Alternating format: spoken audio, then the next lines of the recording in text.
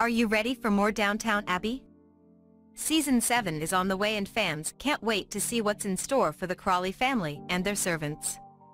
Whether it's a film or a TV season, Downton Abbey never fails to deliver captivating drama and charming moments. Don't forget to subscribe and comment your thoughts on the new season below. Let's celebrate the next chapter in the Crawley saga. Downton Abbey is one of the most acclaimed British shows ever, with a record number of Emmy nominations and a huge fan base. After 8 years of absence, the beloved series is coming back with a bang. Carnival Films is casting new actors for this exciting project. But can they live up to the expectations set by the previous seasons? The stakes are high for more intrigue, scandal, and upstairs-downstairs action at Downton Abbey. Some of the original stars have moved on to other ventures, but others are keen to return. Hugh Bonneville, who played Lord Grantham, doubted the need for a third movie, saying that Downton Abbey's world has been fully explored. But Penelope Wilton and other cast members are eager for more. Julian Fellowes, as the creator, is open to making more movies if the fans want them.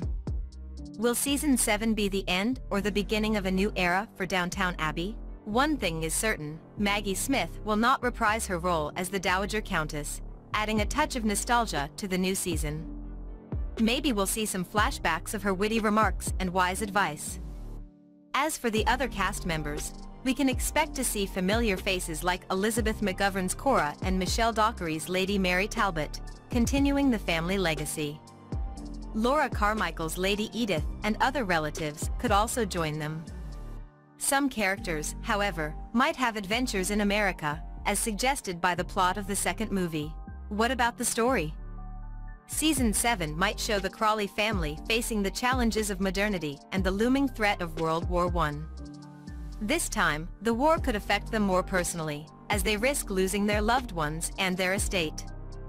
The romantic subplots, a hallmark of the series, might take a back seat, with more focus on realistic storylines. The show's influence on British society is remarkable, as it sparked debates on gender equality in inheritance laws, leading to the terms Downton Law and Downton Abbey Law. But the show also has its critics, who point out the unrealistic and romanticized portrayal of class relations. If Downton Abbey had shown the true story, the Earl of Grantham and his family might have been seen as oppressors, and the servants as their victims. The new season could be a chance to break away from these stereotypes and explore more authentic narratives.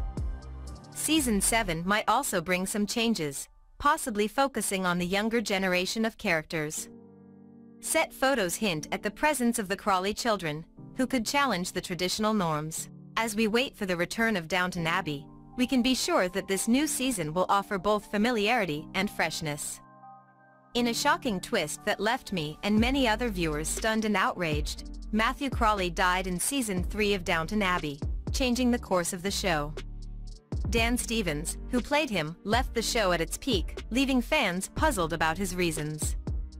As a viewer, I was very invested in the relationship between Matthew Crawley and Lady Mary, and how they went from enemies to lovers.